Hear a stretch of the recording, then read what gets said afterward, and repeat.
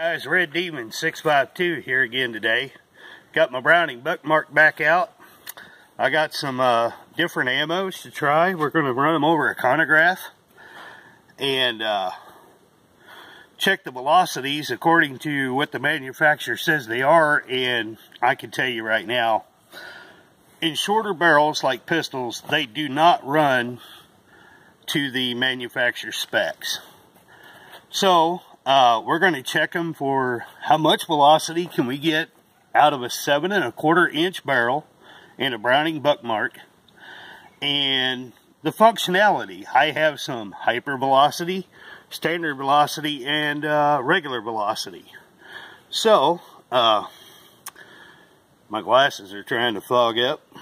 Let's see if we can unfog them right quick and get this started. First, I'm going to try some Aquila Super Extra. I think the advertised velocity on that's about 1260 feet per second. It's a 40 grain round nose that is copper plated. Looks like this. And we'll put it over the chronograph. See if we can hit that big plate down range there. The big square one. As we're shooting over the top of the chronograph. That way we don't waste a shot for just chronograph. We'll practice. And see how they do. In one of my last videos, something I hadn't talked about yet, this Browning Buckmark, I want to talk about the trigger for a minute. As far as it being a competition pistol trigger, no. No, it's definitely not that. But it's got just a little bit of creep in it. It does break good. Once you hit the breaking spot, it breaks clean. Nothing wrong with there. I know there's some upgrades out there on the market, but I haven't really found any upgrades to, you know, lessen the trigger pull. But I have found some upgrades that you can take up the over travel. I'm not so worried about the over travel. It's more the break and the poundage that I worry about more. However, with some Aquila Super Extra, let's get started and see what our velocities run with the Aquila Super Extra and the functionality of the pistol.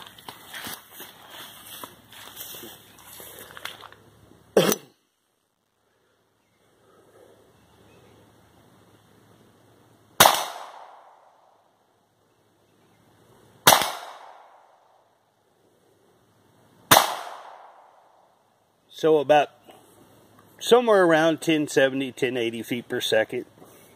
That's not bad. Let's scoot back over here, and I'm going to shoot the rest of these rounds at some of these targets I've got down here, and check for functionality and just practice.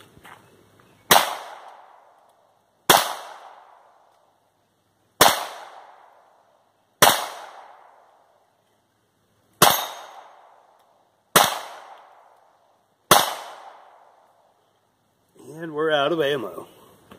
Well, I hit my targets pretty good. I missed a couple times. That wasn't bad. It's good for me. I like it.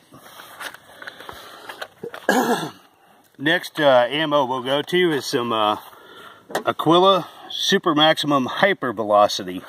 I believe this is somewhere around 1600 feet per second from what I've read on the internet. It's not necessarily advertised on the box anywhere. It's a 30 grain, let's see, it's a 30 grain, I believe this, if I remember right, it's a round nose. Yeah, it's well, kind of a flat point, really, when you compare it to others and look at it. Kind of a short bullet, kind of comparable to the CCI Stinger.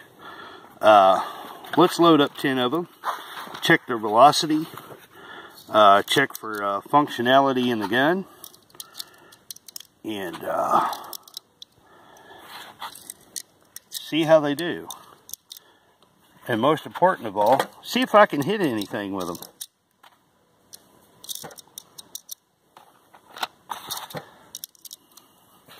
That's the part where everybody says, ha ha ha.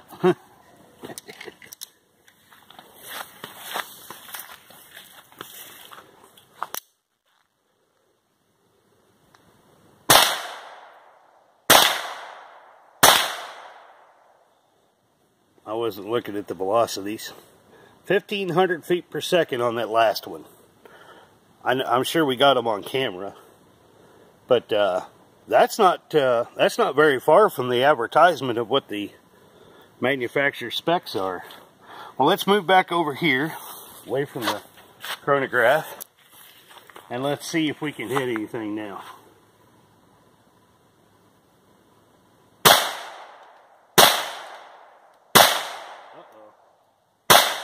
I can't hit anything. There it is. Well, there was definitely a large point of impact shift from that ammo to the last. That hypervelocity really changed the point of impact, because I shot all around that little round target. I couldn't find it. All right, next up, let's try some of this Browning BPR. Browning Performance Rimfire. It is rated at 1,435 feet per second. It is a hollow point round.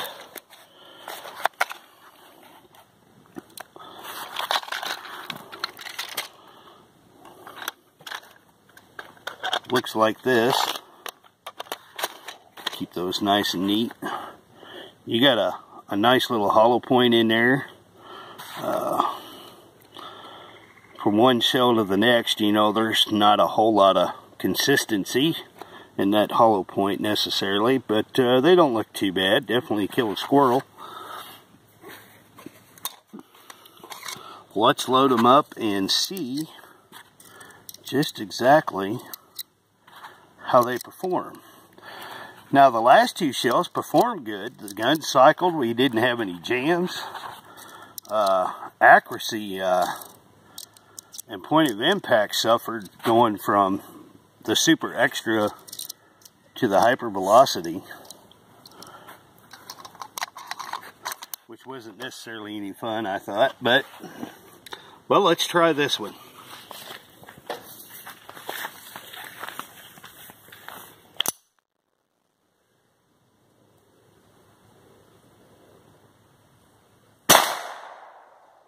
$11.84,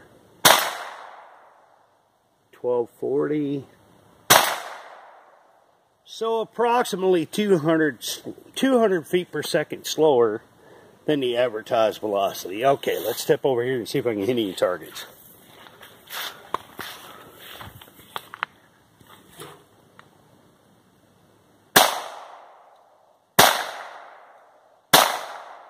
Well, I can't hit anything with these either.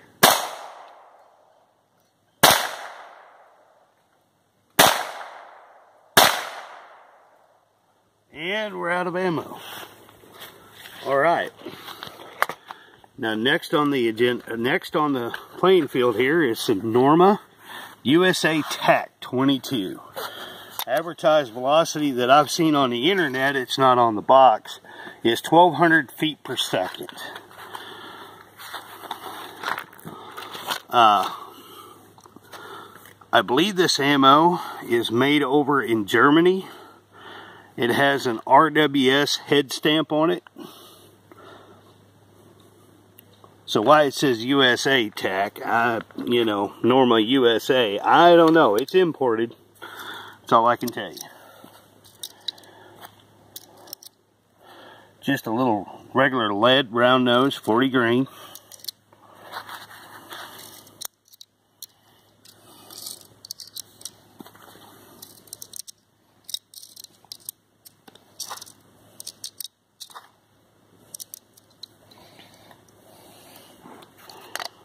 Alright, we'll stick these in the gun and see how we do.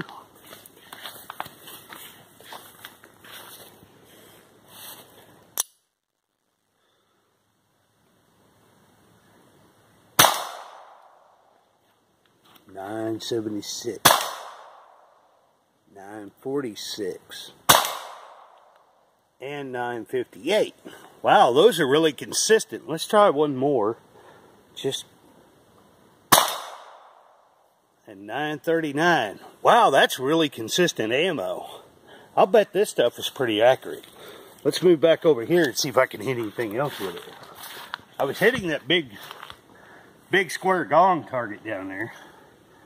Let's try the little round guy up close here.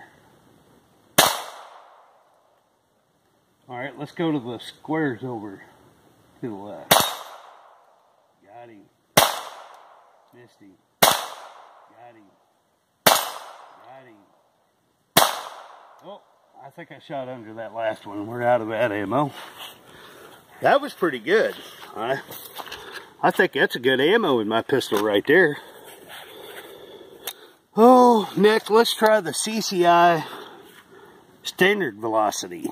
The advertised velocity is 1070 feet per second. It's a 40 grain round nose. Very common round. I'm sure you've seen this round before many times if you're watching this video. A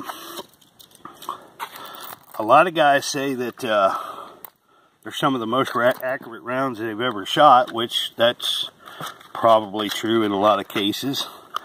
It's not necessarily my most accurate ammo that I use for any competition shooting in my other rimfires. I don't have any set ammo at the moment that I'm using in my Browning Buckmark. Just, you know, it's still fresh, new to the family. Trying to get a feel for it, trying different ammos. But that's the fun part of all this. You know, that's why we buy new guns, so we can go through these things that we're doing right now. Otherwise, what else would you do with it? Alright, let's check the velocity on that.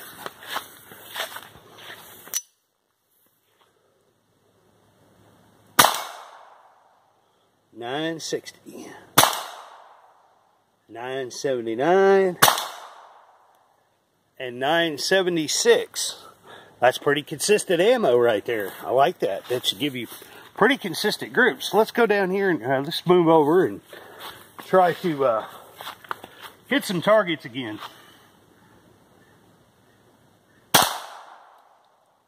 And go over here to the left to the square one. Got him. Missed him. Got him. Oh, we're out of ammo. Maybe I need to slow down and take a little more time. I don't know. I'm not a professional pistol shooter. Alright, next we're going to try some of this Federal Premium High Velocity Match. The advertised velocity on that is 1,200 feet per second. It's a lead 40 grain round nose. We'll probably cycle the gun pretty good, I'm sure. We're going to check for that. See how she does. I've been shooting quite a bit of that high velocity match in this pistol since I got it a week ago. And I can tell you right now, there's no problem with functionality. However, I haven't checked the velocity to see in a 7 1/4 inch barrel how close we're getting to the specs of the shell. Well, let's try it over the chronograph here and see what we got. 1120, 1147. Wow, I think that's about the closest one so far to actually reaching what the manufacturer says the velocity is. We had anywhere from 1140 to 1180, and that's 1,200 feet per second. Let's move back over here and see if we can hit some targets. Go for the little round one up close here.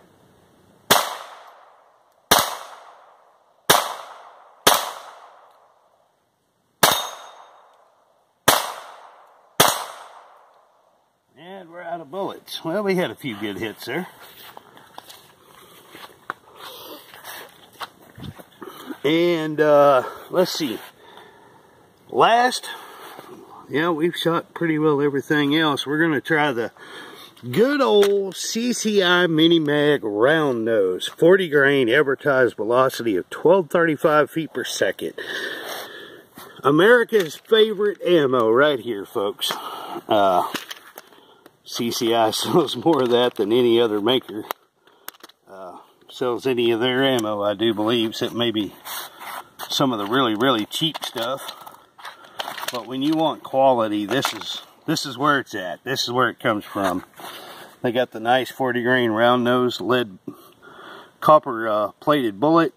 You can see the quality in those bullets compared to some of the others that I just showed you. I don't know what's going to happen yet with the velocity, but let's get it loaded up and check it out.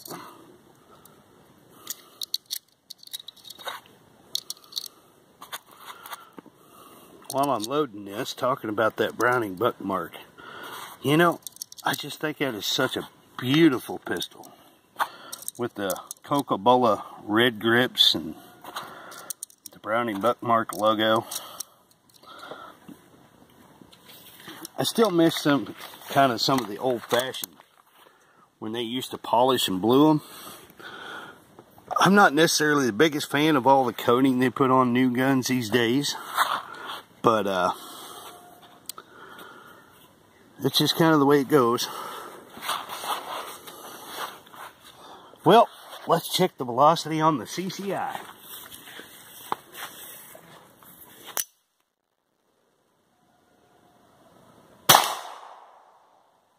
1096, 1101, and 1093. So we're running about 1100 feet per second from a, I believe it was a 1235. Yep, 1235 velocity spec. Alright, let's shoot some of these small targets here. We're going to start with the round one on the right. Got him. Let's go over to the left. Got him. Got him. Oh, we're going to miss. Got him that time. Let's go back to the little round one on the right there. And we missed him. Oh, we missed our last shot. Doggone it. Okay, guys, that was my review of some different ammos that I've got in my Browning Buckmark. Test for functionality, their velocities. I tell you, I really liked that Norma USA tack. It shot pretty good. The CCI Mini Mag shot pretty decent. And thanks, guys. I'll catch you next time.